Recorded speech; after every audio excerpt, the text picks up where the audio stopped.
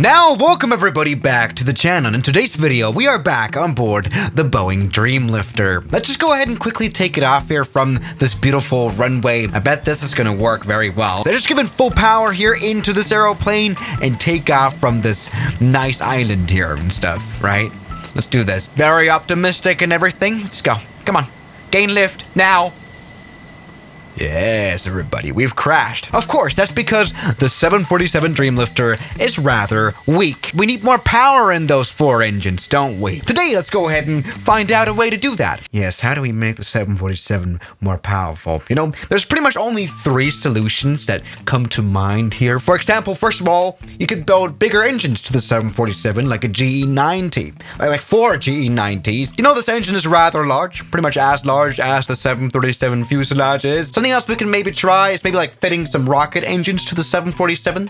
That could also be an idea. I mean, we all probably remember the North American X-15, the fastest plane ever to be, and that was because it had a rocket engine indeed. No, but this is all just way too impractical. How about we try experimenting around with Afterburners? This is actually a solution that might just be able to work in real life quite well. Right, I mean, how do Afterburners work? The idea behind an afterburner is to inject fuel directly into the exhaust stream and burn it using this remaining oxygen, right? Basically, an afterburner is just an additional combustion component that's just added to engines. And I mean, you can see right here pretty much. This is the engine right here, normal jet engine. And then you have this afterburner, which is all it basically does is spritz fuel into the whole thing and just make the thing stronger. You know, it heats up the air quite a lot, making the thrust a lot more. I mean, after all, afterburners were the reason the Concorde could be flying at Mach 2. This plane actually did have afterburners on. Look at that. Yeah. You know, after all, afterburners are quite an easy way of making a plane twice as strong as it already is. And guess what? In the flight simulator, it's even easier to fit afterburners to the engines, right? All you basically do is you go into the engine specs right here. Here they are. And all you basically do is just enter in a thrust increase that the afterburner will create, right? For example, this is now the 747. I've made the engine twice as strong now with the afterburner activated. And the thing is, afterburners automatically always turn on once you've given enough throttle input, right? So alright, let's just give this a little bit of a try. Let's go full power, revving up the engines slowly. Let's just see. Yes, everybody! We can already see some afterburner action. A lot of it, actually. Oh my god, a very much lot of it. Alright, plane is now twice as strong, and this has not been very well coordinated. You know what? I might have made those engines a little bit too strong now. So that means just only slight variations between power inputs of these engines will put this thing to sleep. All right, let's go full power now. Take off here carefully. Put the flaps out. Get everything ready here. Yes, plane's already rolling. Full power here with those afterburners. And we are, twice as fast already. This is finally looking promising. Oh. Yes, everybody, we have taken off. Yeah, you know, indeed, having engines that are twice as powerful means that you need only half the runway. So that's great to see. Everybody, welcome aboard our Dreamlifter. Now, let's just already see how fast can we get this plane just right now. We're already at half a Mach, which is, you know, half the speed of sound. You know, speed-wise, this plane actually compares pretty well now with the Concorde, honestly. Right, just before recording this video, I flew the Concorde in this flight simulator, so I kind of know. This is not actually unrealistically fast. This is really how fast we could get the 747 to fly if we were to build some afterburners into the engines. How about that? Let's maybe try to reach some more speeds here with this afterburner tech here.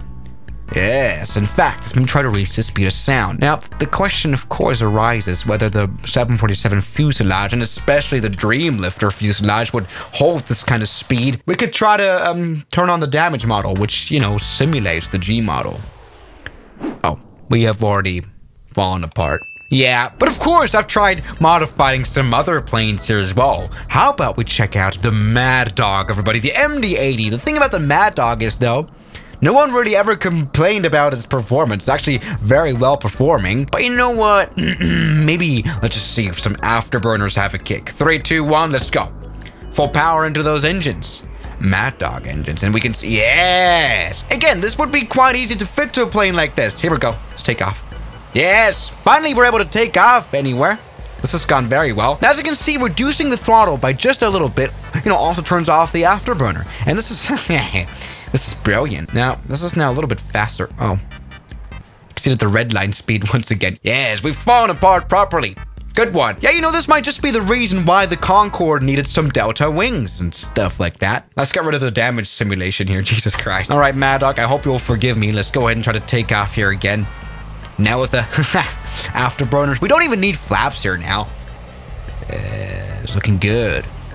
Oh, come on. Yes. Now, seriously now, can we hit the speed of sound, please? Just trying that out. Yeah, there we go. We're already at half a Mach. Look at that. Well, okay, this is now a little bit faster even than the Concorde. This is quite ridiculous. But we're not at 1 Mach just yet. We're at 0.7, really. Let's go ahead and maybe, you know, get a little bit higher on altitude. Here we go. Now, 60,000 feet. Planes should be able to fly here quite well still because of those Afterburners, and especially here at the speed of sound. Yeah. All right. There you go. We have literally reached a Mach. And the thing is, this plane was not even made to display it. Look at that. Yes, we're now at 0. Okay, we're not moving at all. That's some interesting news for sure. You know, it does amaze me, though, how easy it would be to fit Afterburners to a plane. I mean, let's maybe try it with a Cirrus jet.